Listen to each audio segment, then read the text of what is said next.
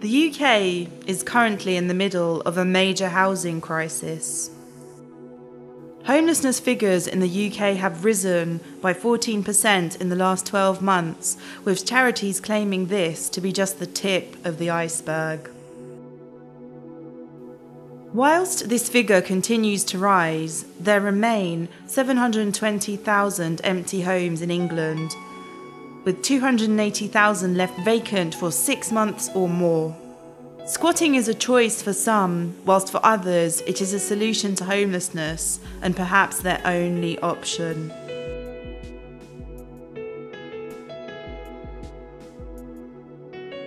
I speak with some Italian friends that live in Italy. I say, I'm squatting. You're crazy, you live with the shit, you live with dogs, you're punk. No, we're normal people that we don't care about all the comfortable things, you know, we can stay here and live amazing. Vine a Londres pensando que quería ocupar. De pequeñito siempre he estado cerca de estos movimientos y me atraía la idea de venir a ocupar a Londres. Sí, en mi caso también.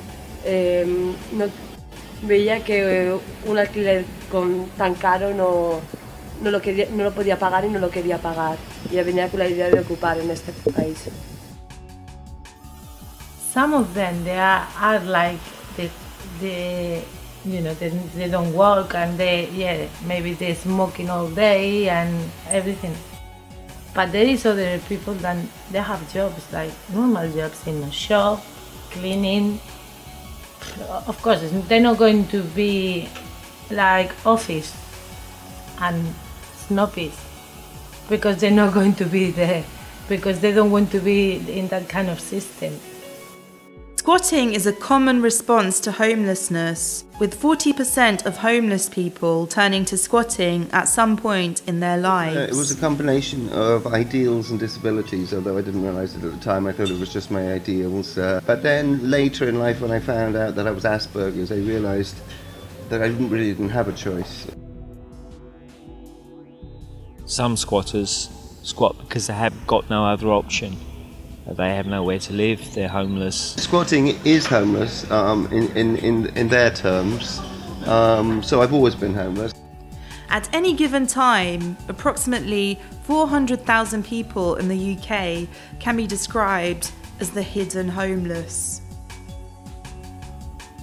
Unlike rough sleepers who you see on the streets, the vast majority of these individuals are harder to spot since they tend to move between different temporary accommodation, couch surf, or squat in empty buildings.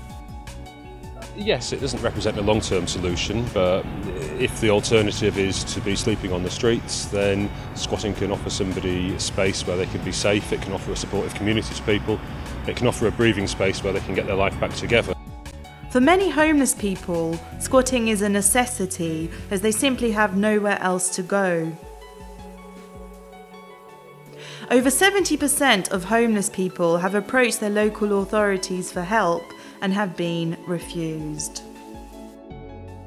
People need somewhere to be permanently able to live, not living in temporary and unreliable and insecure situations such as squatting. Squatting is not an answer to homelessness, it's a result of homelessness. Following a number of debates in the House of Lords, Bill 136 was given the go-ahead and will mean that squatting in residential buildings, whether derelict or abandoned, will be a criminal offence, punishable by prison sentence or fines of up to £5,000. How can they pay the fine if they're homeless? And also, how can they actually chase that fine up if they don't pay it? Because they've got nowhere to go. No, I don't think they deserve to go to prison, but I think there should be easier mechanisms to get them out. Personally, it's a bit extreme. I think a lot of people who are squatting have various needs. Obviously, they need accommodation.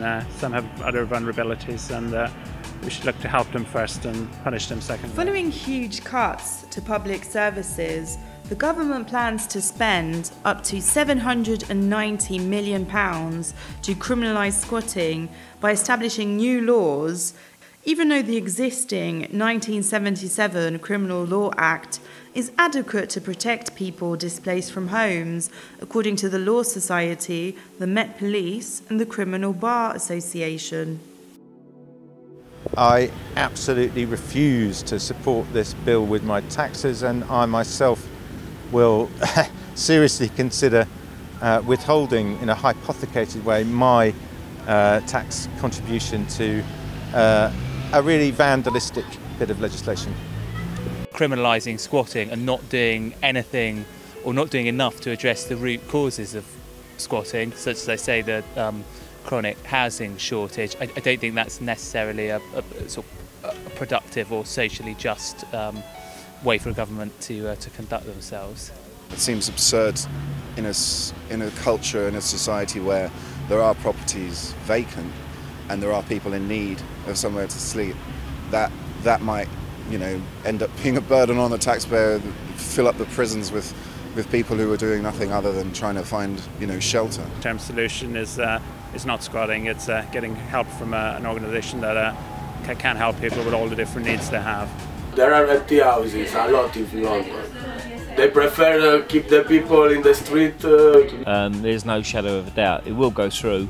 It will cause a massive impact on the people the people that are out there. Cost the taxpayer more money because obviously the jails become overrun. During our current housing crisis, with so many empty properties, squatting is a natural response to homelessness.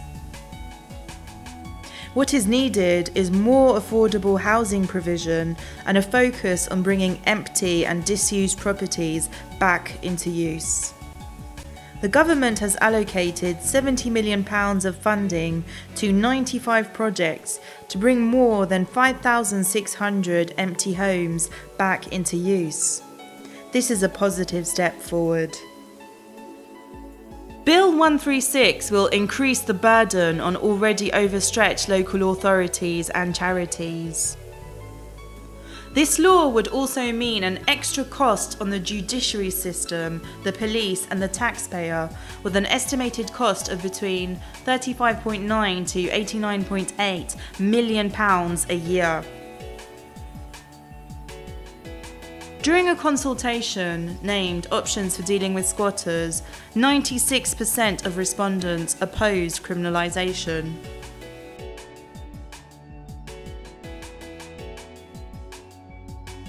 The homeless charity Crisis is concerned that there will be an increase in the number of homeless people ending up in prison for simply trying to put a roof over their heads.